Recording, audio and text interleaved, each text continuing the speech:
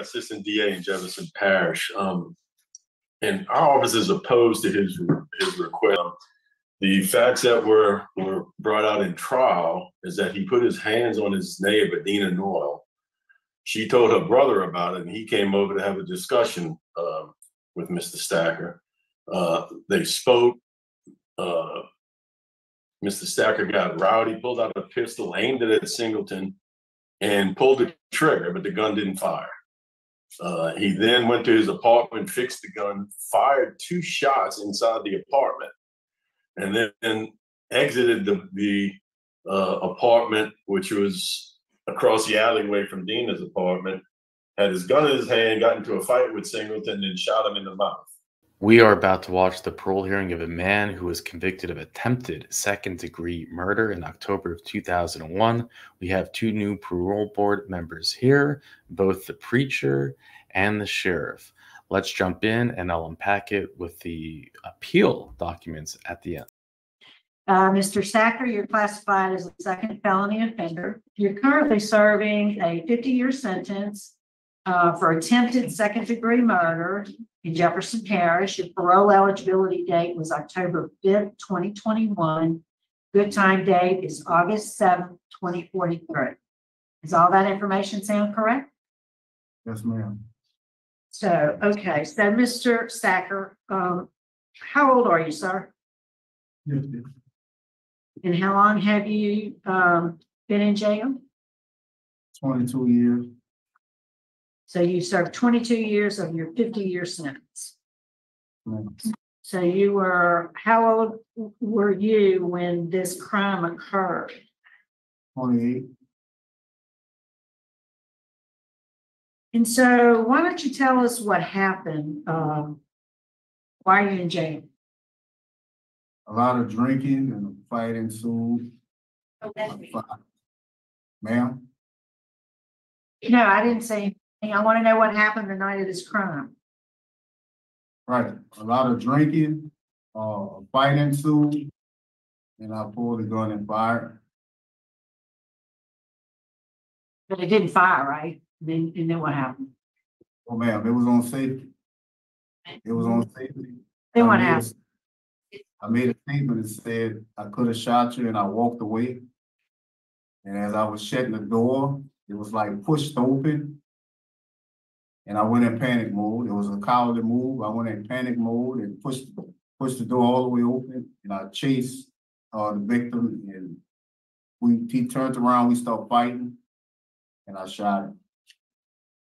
Well, I got the, I have the record, and the you got the chase part right. Mm-hmm.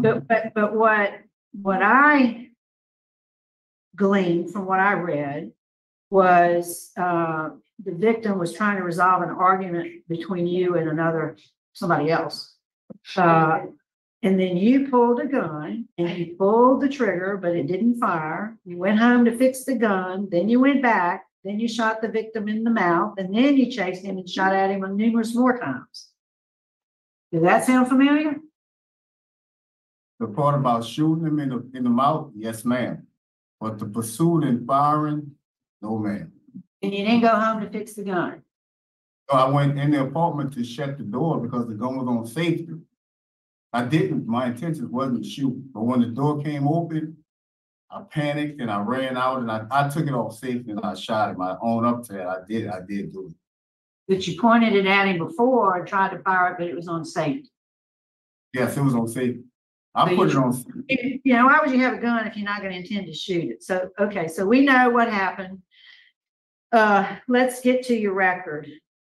I notice you have 270 days of good time credits. Let's tell us about, I know that's program completions. Which of those programs that you earned those 270 days for, which one did you get the most out of? Victim impact. I learned a lot. Okay. It teaches you to, even though you're suffering and going through years of incarceration, we were not the victims. The victims are the people we did the crime against. And it helps you to understand that they the ones that you really halted their life, harmed them and their families. It's more than just them, it's the family members, your family members, you affected a lot of people. Well, I affected a lot of people with my silly act of violence. I affected a lot of lives. When did you take that victim in class? I took that one here, that was the last one. I took that one at Allen Correction Center. So, and you've been there how long? Since A little over about a year, almost a year. yes, ma'am. And where were you before that, before Allen? Let's see. They sent me to Raymond. Yeah, Labor. And then you were in Angola for a little while. I noticed when I look at your record, you've been in and out of the hospital. You have medical issues? I had a massive heart attack in 2020. And it left me on multiple medications, and I have to keep nitroglycerin in case it worsens. So that pretty much limit my ability to do a lot of physical things. But as far as work goes, I still could do a lot. It's just not too much so in the heat, because the medications I take, they're like the skin fire, basically. So do you have a job?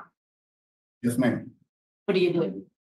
I'm a dorm orderly, and I assist with the elderly. And I live in like a elderly dorm, and I push them to the hospital, push them to the child and things like that. Do a lot of cleaning, take the laundry, multiple things. So let's talk about your conduct record. What's that look like? Pretty much outside of having a duty status that stipulates I don't go in the field, pretty much. Basically, that's the only thing I've been getting wrote up for. Until my medical records catch up with me, they do their protocol. If you can't work, then they have to write you up. But once I present the situation, they don't lock me up. They don't put me in the dungeon. They just may write me up.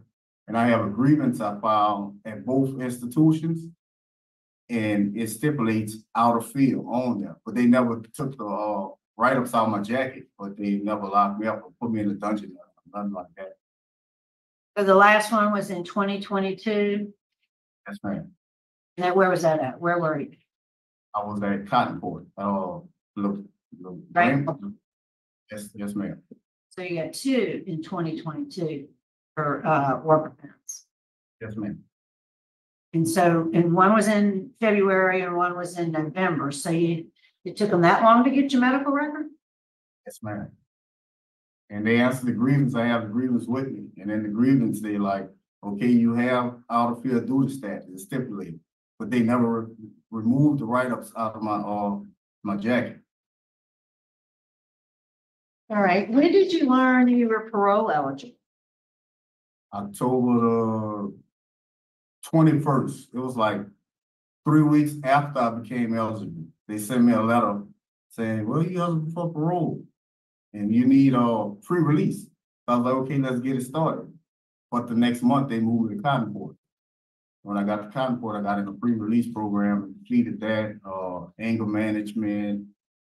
I took substance abuse in Angola. I took Finger for a Change, which is living in balance. I took that in Angola. A bunch of religious-based programs I completed, but you don't get good time credits because you only get like 350 or something like that. So I guess what I'm getting at is the record at least reflects that you didn't start working on these self-help programs until you learned you were parole eligible. That's what it looks like to me. Yes, ma'am. Except the drug abuse and the religious-based programs, I took those.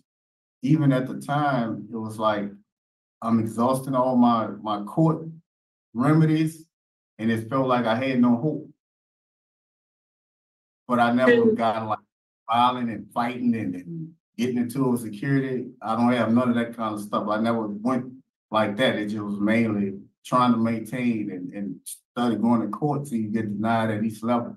So I had no hope until the laws changed. And I was like, okay, I finally have hope. And I just jumped into programs and poured all my energy into positive things. I've pretty much been positive the whole while I was there. That's why I have not one fight, not one act of violence against security inmates, nobody in the whole 22 years, because I'm a peacekeeper. I would rather keep the peace and get along opposed to just ruckus and everything that's seen to prison. Why does your record say you have no history of substance abuse? I have no idea, but I have my certificate. For a chemical dependency program you took, I saw that. But then I did see where it says you had no history of substance abuse, which would seem as though you might have reported that to somebody, that you didn't have a drug problem. Never had, ma'am, never had. Never had a drug problem? Okay. So the night this attempted murder occurred, there were no drugs involved? No, just alcohol. Just alcohol. Partying. So you have a substance abuse problem, it's just not drugs, it's alcohol. Yes, ma'am. All right, I'm just gonna sit back and listen. Do my colleagues have any other questions? How long were you at Angola? 19 years, 19 or 20 years. 19. You have many problems there? As Why? far as, sir? You had many problems when you were there? Breaking the rules or violating any of the rules?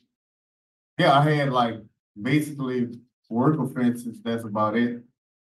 You do multiple jobs and it's never enough, but you sentenced to all 8, so you do as much as you could, and all the extras, you either do them or you don't, but you try to play by the rules as much as possible, because the cells and dungeons, that only make the time harder. Do you feel now that where you are now, you're in a better position and you're on a road of trying to do what's correct? Yes, sir. I have hope. I have something to strive for, to get better, to live life again, possibly. It's a totally different world. Good. Thank you. How old were you when this shooting occurred? 28, sir. Okay, that's kind of a late bloomer. Usually we see people involved in shootings that in their teens and early 20s. And you get to be 28. Why do you think that was? Well, as a truck driver, it was, I'm not blaming it on that. It just was coming home and try to enjoy 1.5 days of home. And I just made a horrible decision. That isolated incident haunt me to this day. I regret it. I wish I could take it back, but it happened. And my world changed, the victim's world changed, his family world changed. Stupid decision. Yes. Very stupid. Okay. That's all I had. Warden Thompson, what can you tell us about Mr. Stacker? Brother Stack and I talked just on yesterday, and I mean, the best advice I could pretty much give to him, just continue to try to seek any type of self-help classes. There's always room for improvement. There's a class here that we have to conduct here, which is the boys and men class, which would be something good for them guys to get involved in. Okay, thank you. Thank you, sir. All right, let's hear from the support now. Could we hear from Mr. Myers with the Parole Project? Yes, good morning. Kerry Myers with the Louisiana Parole Project. Parole Project has committed to support Mr. Stacker should this board grant him a release. Our program is designed to help him through this transition, particularly someone who has served more than 20 years of incarceration. Our program will provide him with a case manager who will be his mentor, and he will also go through programming that includes the things that have significantly changed since his incarceration, like technology, financial literacy and financial management, social norms, consumer skills, the things that he would need. Mr. Stacker does have a support system.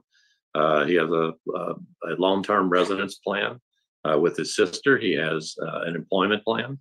Parole Project will provide him case management at a minimum of 1 year. And again, should this board decide to grant Mr. Stacker based on his age, he's highly unlikely to make the same decisions he made 22 years ago.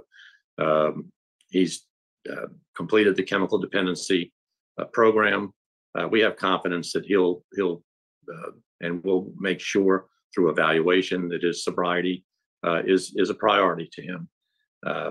And so we just ask this board to consider that in your review today. Thank you. We'd like to hear from Miss Melody Stacker.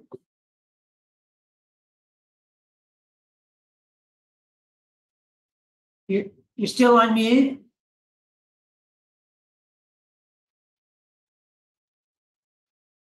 Yeah, good morning. Hi, my name is Melody Stacker. I'm Edmund Stacker's sister. This has been a long journey, hard time for the family, but through it all, we are a religious family and we support him 100%. My mom didn't make it, she's died, so I had to carry on for my mom. And I think he'll do well. He looks like a change. He never really was a troubled person. He was quiet and a hard-working man. But that situation turned real ugly, real bad, real quick.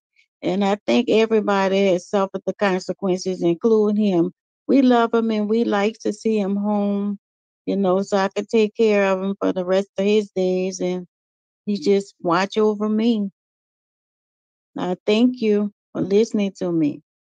Ma'am. All right, Terrence Wynn, could we hear from you, sir? Hello, once again.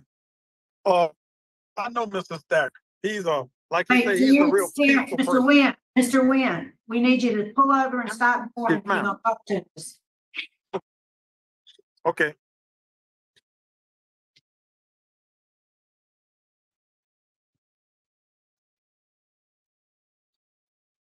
Okay. Yes, I know Mr. Stacker personally, and he's a real peaceful person. He's the person, like Mr. Miles said, that he would not come back to prison. And I'm here to support him any way he needs support, whether it's job or any type of support, because people coming home from prison really need support, especially what a person understands, because it's a lot of traumas that a person faces in prison. So I'm here to give him that support in any kind of way he needs. Thank you. All right, thank you. All right, let me ask Mr. Stacker, is there a statement you'd like to make before we ask the DA to close it out for us? Yes, ma'am. The situation that happened 22 years ago, I was a grown man at 28. I regret what I did. And if I could apologize to the victim and his family, I would. I know I put them through changes. And I depend on the mercy of the board to grant me one shot.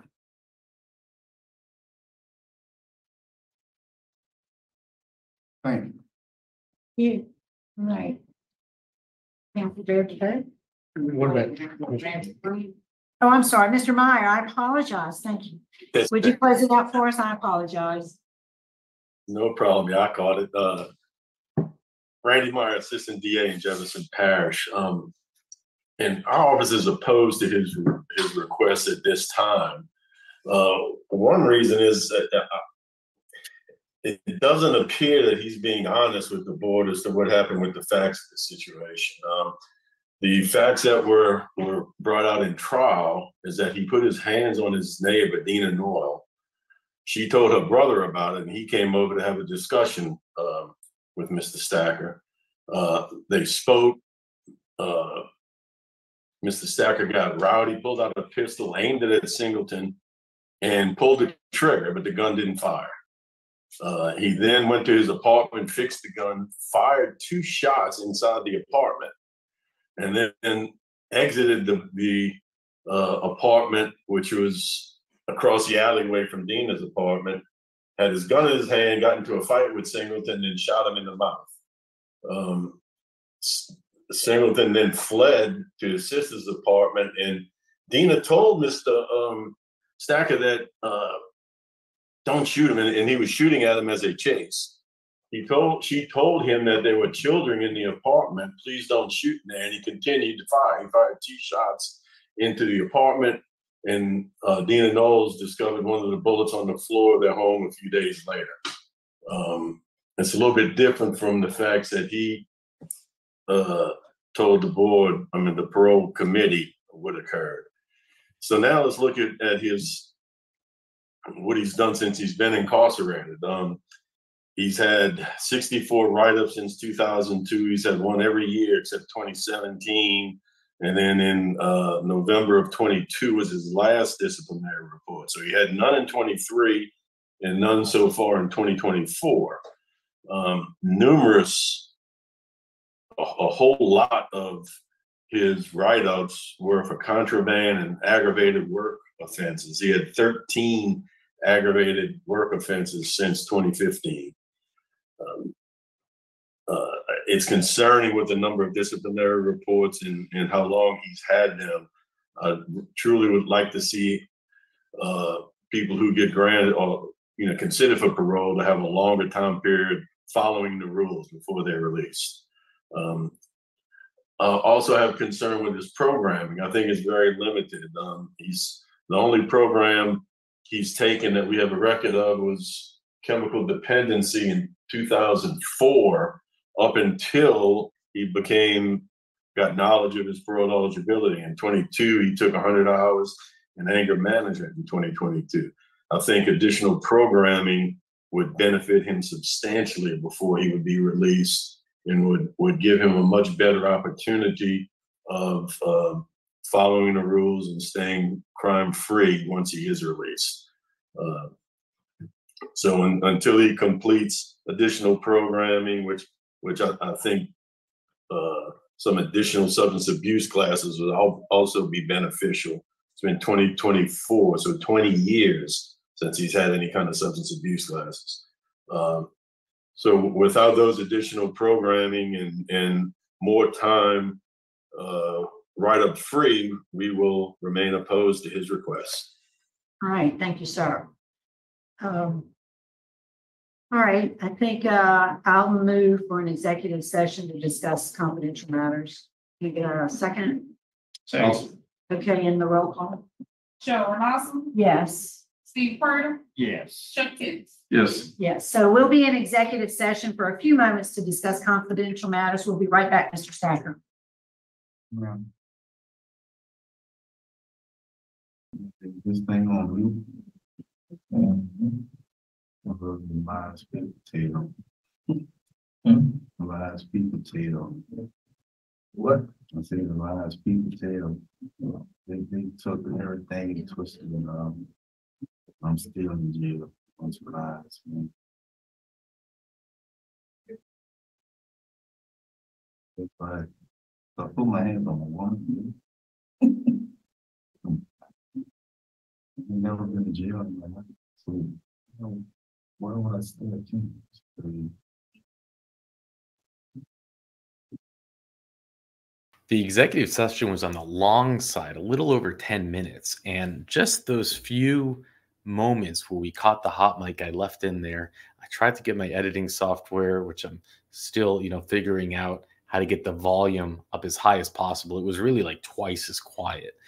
I still don't think I quite heard everything. To me, it sounds like he's talking about a hot potato, but then he says something about putting your hands on a woman, and then this is the first time he's in prison. And overall, my impression of it was not positive. It seemed like he was being lackadaisy and kind of like, you could kind of see where there's no more act. And this is how I truly feel. I shouldn't be here. That's just my impression. If any of you are pretty confident that you heard what he said, put it in the comments section and I'll pin it. If I don't pin it, email me so I can find it and I'll pin it. But let's jump in. Do you think they're going to parole him? Let's find out. All right, Mr. Stacker, we're back in session. Oh, and we're ready to vote. And I'll go first. You know, I worry about your desire to change because you didn't start really working hard on yourself till you knew you might have hope to get out. And so, you know, for me, that's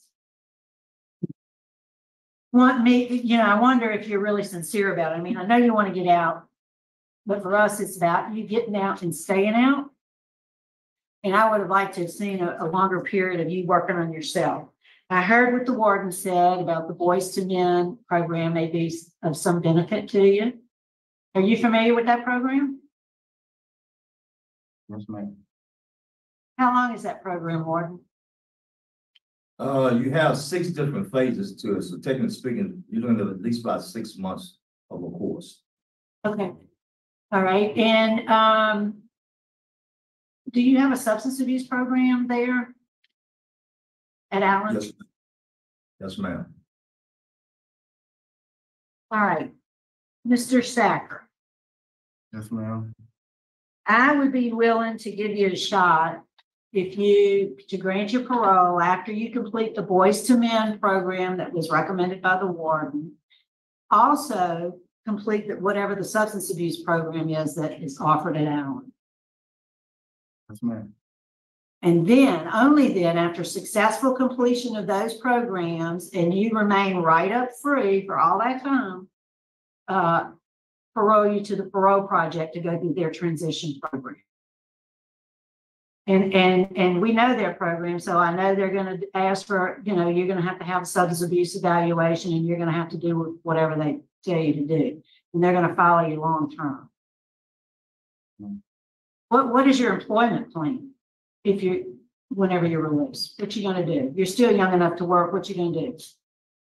The parole project, they have a program to help me get renew my CDLs and back to driving trucks. That's where the money is. So that's a big truck we're talking about, not like a hot shot truck, a big truck. Tractor trailer. All right. I'm going to add special condition after release that you attend 3 AA meetings a week. And we'll work with the parole project on another condition to be sure you maintain your sobriety once you get back to driving trucks. Yes, ma'am. Figure that out. I had wanted to put an interlock device, which is the thing you blow in, to be sure you're not drinking. But if you're driving a commercial truck, I don't think that'll work. So I'm going to reserve that. I'll find something. That's my vote. Mr. Craig. I concur and wish you well. Hope you do well. I think you will. You're on the right track. Mr. Tillers. I hope that you're sincere and the drug or the alcohol is serious. And I think you've done 22 years so far. Yes, sir.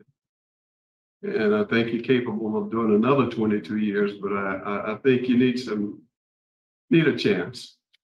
And I agree with my colleagues. All right, Mr. Stacker, it's up to you. Excuse me, Mr. Renasta. Yes. An option other than the interlock device would be a scram bracelet for the alcohol. All right, I'll add that as a special condition also. Thank you, Mr. Meyer. I appreciate it. So we're going to add that, a scram bracelet that'll detect alcohol if you have any in your system. So good luck to you, Mr. Stacker. Thank you. Thank you. All right, look, this is what I'm gonna do. After this parole, boy, you wait for my day, I'm gonna get with you. I'm gonna put you in that Boys to Men program. Well, I actually was caught a little bit by surprise there. I didn't think that they would grant. I mean, he has 64 write-ups since being locked up, with many of them coming somewhat, up until when was it when he started to figure out he can get parole? I'm actually, this one actually caught me off guard because all the other hearings we've been seeing, they've been pretty strict and they haven't been so lenient. Maybe it was because we didn't see the actual victims there at the hearing. Of course, we had Randy Meyer, but he always shows up. Although it does seem like a trend that the DAs are showing up to these hearings, unlike they have previously. We'll go over the court documents that Richard provided, but it seemed that we had gotten 3 different accounts of what happened. We had like Miss Renatza's, we had his, and we had Randy Myers, and I will read the court document. And he kind of just straight up denied it and was, it's quite interesting, but he didn't seem to take any accountability. Or I shouldn't say any accountability, but he didn't take, it wasn't a ton of accountability. Even when he spoke about the crime, he said, I wish I could take it back. I wish it never happened, but it did. And I have to suffer the consequences, and so do they. And it's like, I mean, I guess he's lucky he didn't kill a man, and maybe that has to do with it. He served 22 years. The man didn't die. He had a 52-year sentence, but it was attempted. And that's the bottom line, is that he served 22 years. But he seemed to just deny it. And Miss Renatza, like, even, you know, Miss Renatza accepted that. He cut him off. She's like, we know what happened. And she just went on. It was like none of it made a difference. Well, the parole project's there. You served 22 years. Act 122 will let you out. I mean, but so let's go look at this. This is his appeal. And it doesn't have a ton of information, but it says here that so it went to trial, right, on April 8, 2002. After 2 days of testimony, the jury unanimously found him guilty as charged. I don't know how, like, what his defense was going to be, right? The day the defendant waived his statutory sentencing delay, the trial court then sentenced him to 50 years. So he wrote an appeal to reconsider the sentence. So facts. In October 2001, the defendant put his hands on his neighbor during a discussion about the defendant's niece.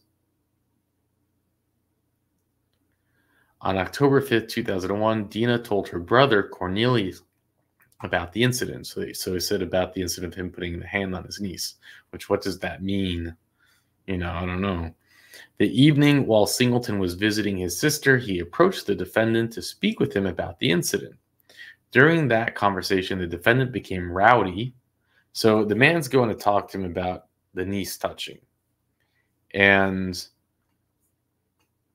during that incident, he became rowdy, pulled out a pistol, and aimed it at him. And although the defendant pulled the trigger, the gun did not fire properly, and no bullet was released from the chamber because the safety was on. So he can't take it. He's there. The guy yells at him. He pulls out his weapon and shoots. He's lucky. He's given a blessing. The safety's on. Wow. But no, he can't. He claims his safety was on, or Mr. Natsa claimed the safety was on. Now when I continue reading it, the defendant then returned to his apartment to fix the gun. So maybe it had nothing to do with the safety. Something else had to have been wrong with it. He fired 2 shots inside the apartment immediately. He then exited his apartment across the alley from Dina's apartment with the gun in his hand. He ran towards Singleton, who was standing in the alleyway. When the defendant attempted to strike Singleton in the face with his left hand, Singleton blocked the blow. The defendant, who was holding the gun in the right hand, then shot Singleton in the mouth.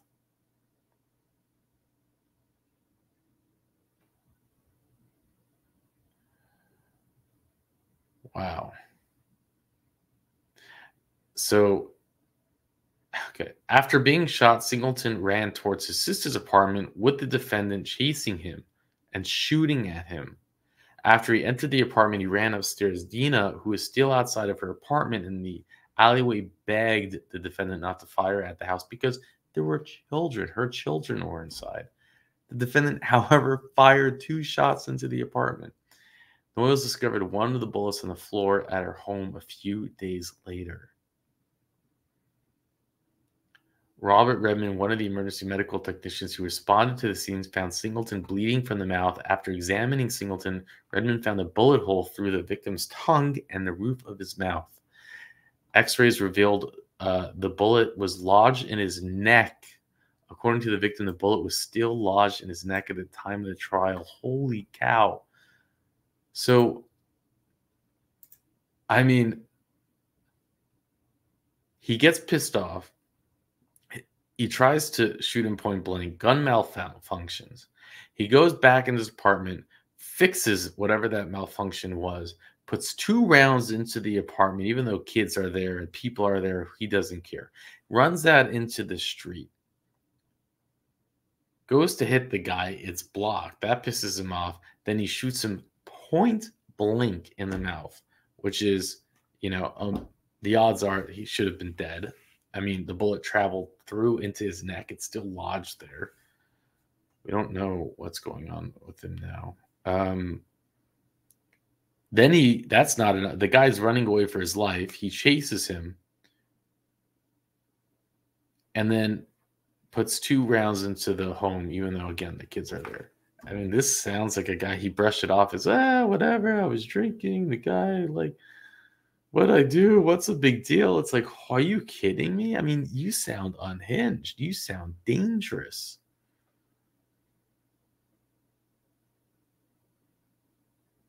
I mean, it was a late in his life. He didn't have other felonies, but still, how do you snap like that? Man, I don't know.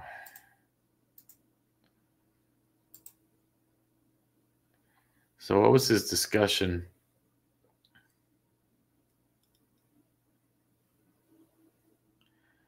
He says it wasn't second degree. He says that the witnesses were inconsistent, as the attempted blow blocked by Singleton indicates the attempted manslaughter as is more appropriate because the guy attempted to block him. It's manslaughter now. Defendant initially contends that Dina and her statements were inconsistent with the testimony. He claims manslaughter is more appropriate. He's making it like it was a fight, not attempted second degree. Or is it heat of the moment? I disagree. You tried once, fixed the gun, ran after him, shot him, then still continued to run after him. You're only lucky that he didn't die. I'll put this link in the description.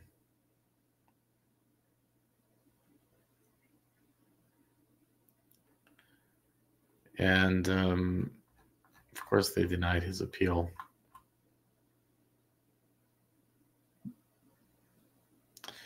Well, what do you think? This caught me off guard that they paroled him, but I think maybe he just checked too many of their boxes. Act 122, parole project, 22 years on attempted manslaughter, no victims present. How do you feel? Thank you, Richard, for the info. And with that, I'll let you go.